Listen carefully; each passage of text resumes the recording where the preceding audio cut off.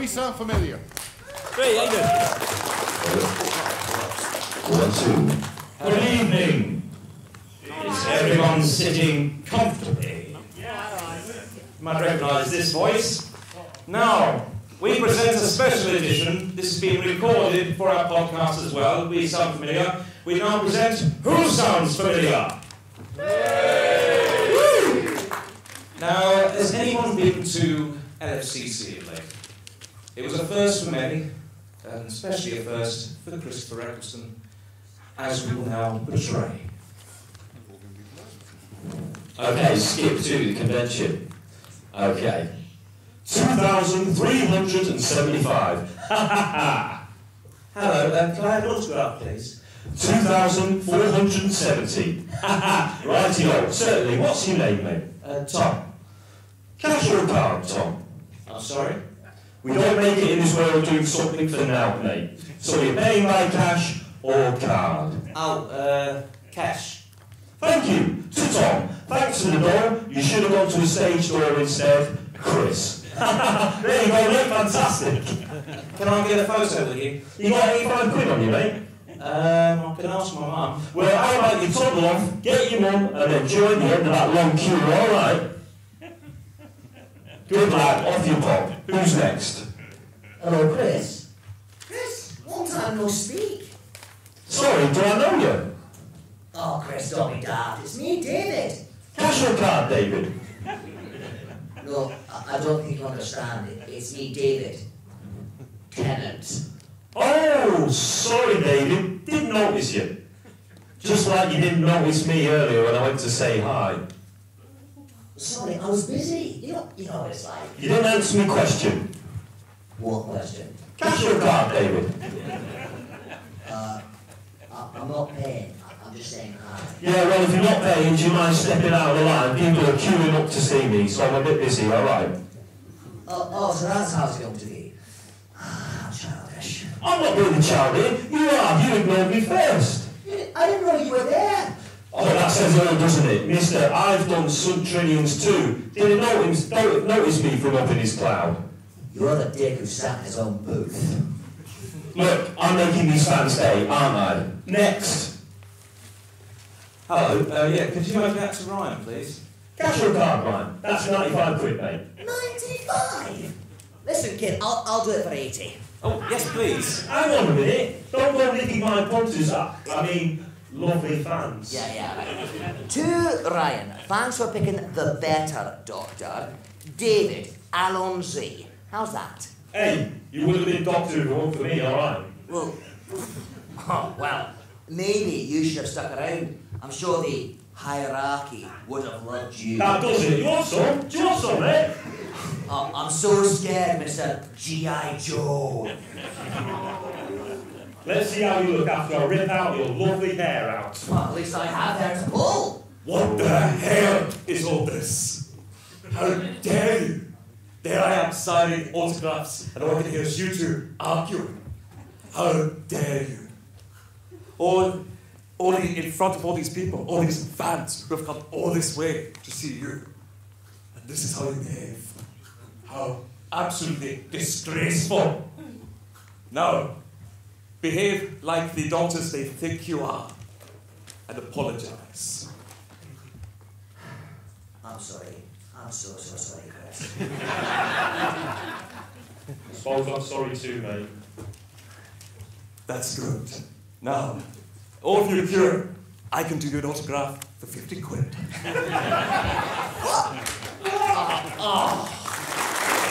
of a controversial question. Is anyone here still subscribed to Doctor Who magazine? Well, I still am.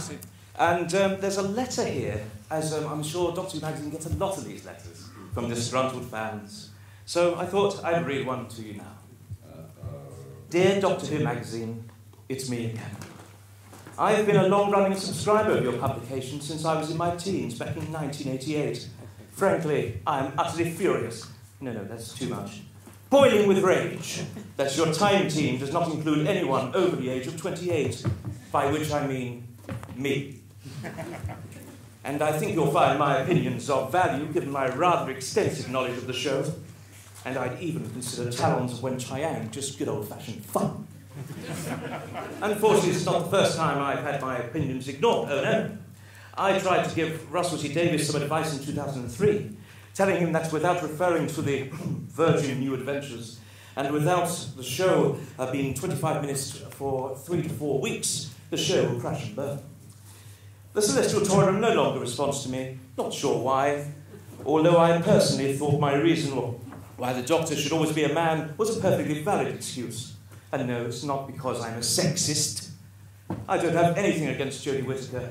I just don't think she should have been a woman. But I digress.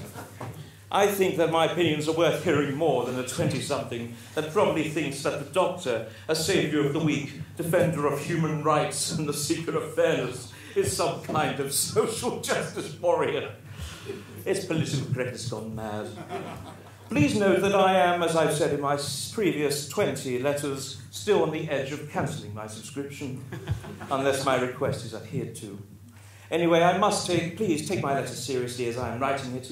I must now return to badgering the Time ladies to tell them why I'm wrong, reminding Twitter my opinions haven't changed, and continue my life as a dick. Yours sincerely, Mr. Anonymous. P.S. Could you give more of a variety in the WhoTube column, please? The We Sound Familiar lots are pretty good, and we already know who Dr. Puppet is. Thank you. Now, a message from the President of the United States. Oh, yes.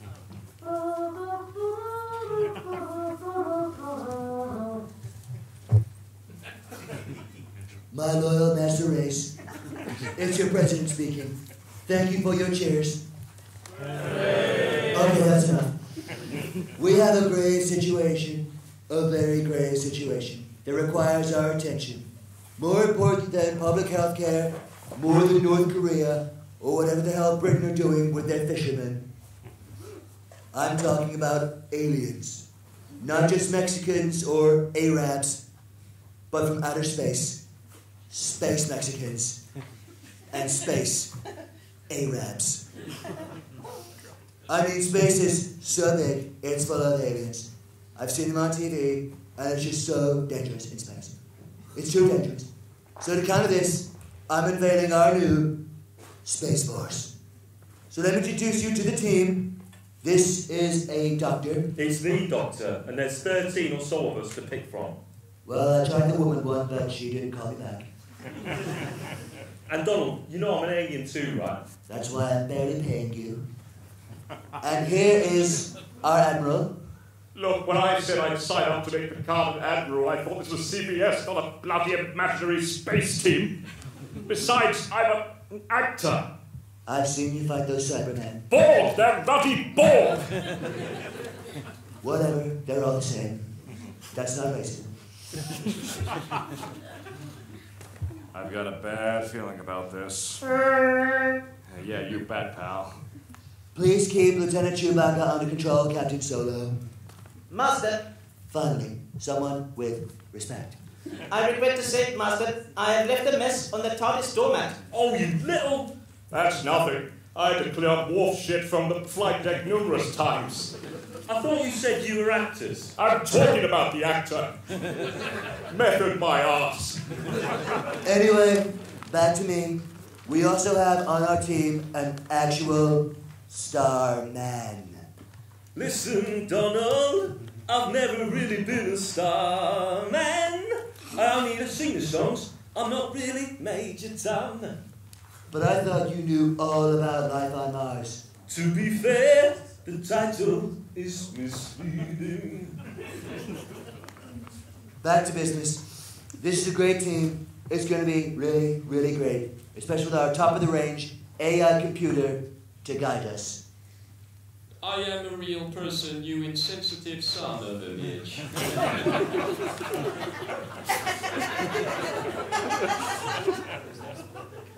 And so, to any aliens out there watching this on their fake news, you should not mess with us, because we are so, so great.